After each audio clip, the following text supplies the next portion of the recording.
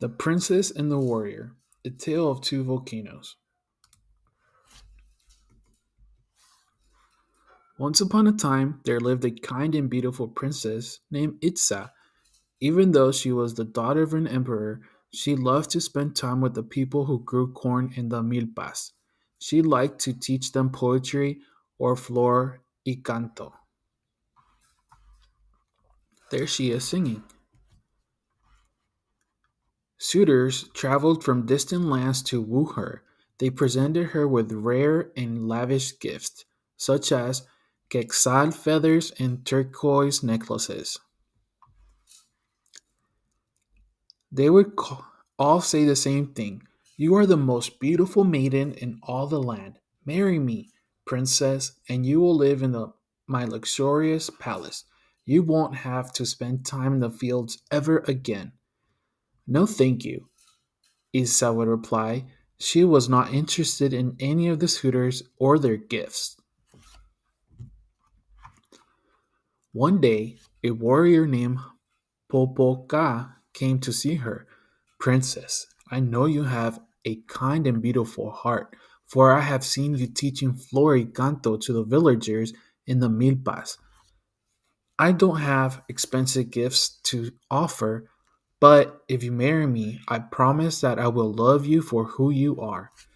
I will stay by your side no matter what, as long as Tunatu rises, as long as the Senosa the bird sings." Popoka's words were music to Itza's ears. She could hear the honesty in his voice and fell in love with him.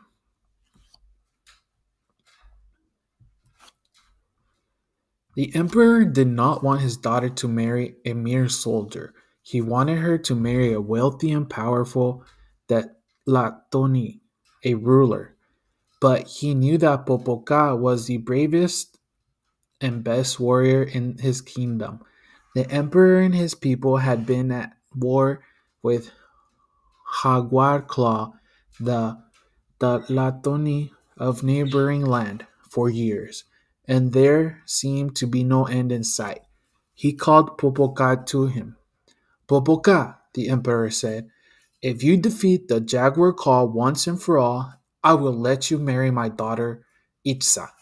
Popoka and Itza were overjoyed. Popoka gathered his most courageous men and marched to war.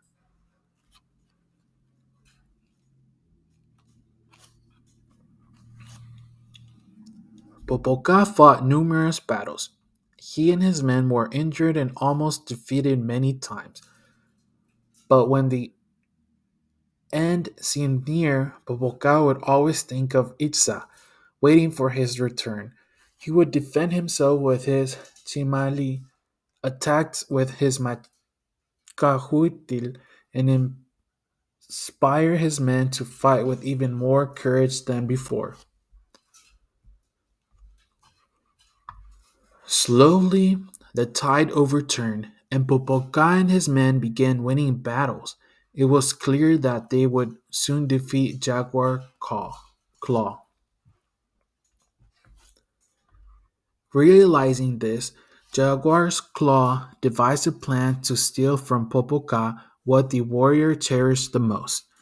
He bribed one of Popoka's personal messengers: "Tell Itza that Popoka has been killed and offer her this potion, Okutil, to soothe her grief." "Everything is lost, princess," the messenger said sadly when he arrived at the palace. "Popoka and his men fought bravely, but they were defeated and killed." "No, that can't be," cried Itza. She locked herself in the chamber and wept, and refused to eat or speak with anyone. That night the messenger came to her room. "I know your heart is shattered, as if it were to be of obsidian glass," he said, "but take this drink, princess. It will help ease your grief." Itza took the potion and drank it all. Lying down on her petala, she fell into a deep sleep.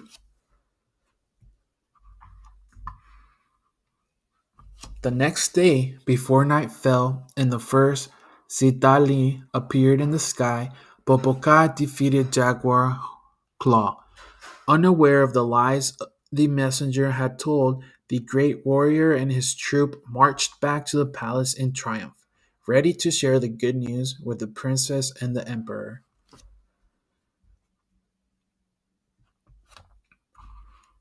But when they arrived, they were met with disbelief. Popoka, said the emperor, one of your messengers told us that you were dead. Itza was heartbroken. She took a special octil to ease her pain, and now we cannot wake her. This can't be true, said Popoka. Itza, my beautiful princess, has to awaken. He ran to her chamber. He kissed her and held her in her arms. He called her out her name over and over, but Itza did not wake up.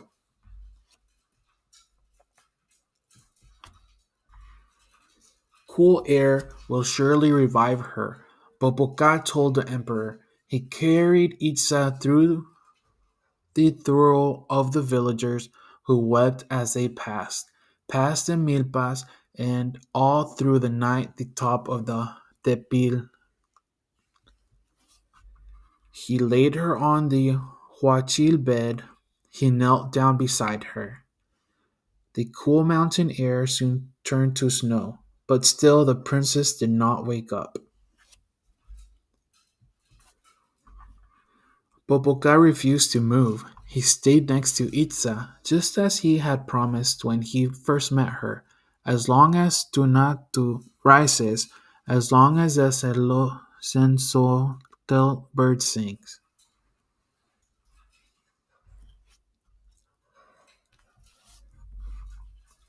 In time, where once there was a princess with her true love by her side, two volcanoes emerged.